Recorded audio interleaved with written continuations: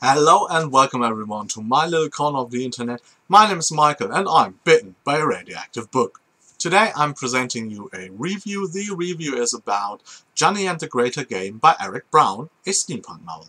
Jani and the Greater Game focuses on the character of Janisha Chatterjee, and she is a half-British, half-Indian student of medicine. She studies in London, but when we meet her, she's on an airship on the way to India because her father is on his deathbed in India, and he's the minister, I think, of security in India.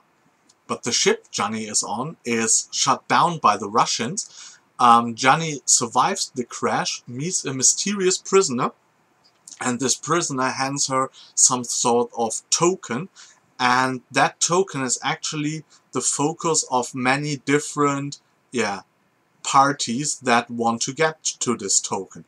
There are, of course, the Russians that shut down the ship. There are some British spies or the British military that wants to get into possession of the token. And there's also an Indian religious leader that, has visions of Kali that wants to return to the world, and he kind of thinks that he needs the token as well to accomplish his goals. Jani is a very capable and intelligent young woman. I really like how she often is able to see through patterns and analyze situations very well. I think the author did really good on this part. She has the majority of the chapters in the book, but it's a multi-POV telling, and there's also chapters from the point of Anand. Anand is a houseboy or servant from the Chatterjee household, and he is like a friend from childhood of Jani's, and he's involved in the story as well. The third perspective is Lieutenant Alfie Littlebody. He's a British military officer, and when we meet him, he just fled the scene of a shooting where British soldiers shut down or put down a unrest, social upheaval in an Indian town, I think in Allahabad. And and he wasn't really okay with that, because he said, no, we shouldn't have shot these protesters. That was not the right way, and maybe he's getting into trouble for that now. And the last perspective is the Indian priest Ras Durga. I already talked about him being one of the antagonists looking for the token, and we see glimpses from his point of view as well.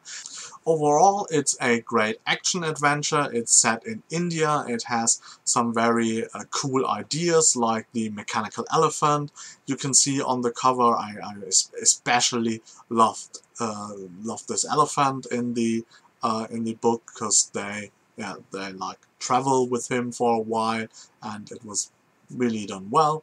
I enjoyed that, and what was maybe the weaker part of the book was that Jani is, as I said, very intelligent and capable, but the author decided a lot on bringing her in situations of danger where she has to be rescued in the end, and that conflicted a bit with the view I had of the character, because she gets like trapped like 3 or 4 times in the book, and then has to be rescued. There's always this, that he shows how capable she is, because she almost escapes by herself, but then in the end, to create this kind of urgency and to bring the other characters in, she has to be rescued. So she becomes sometimes a bit of the damsel in distress, although, as I said, she's actually very capable.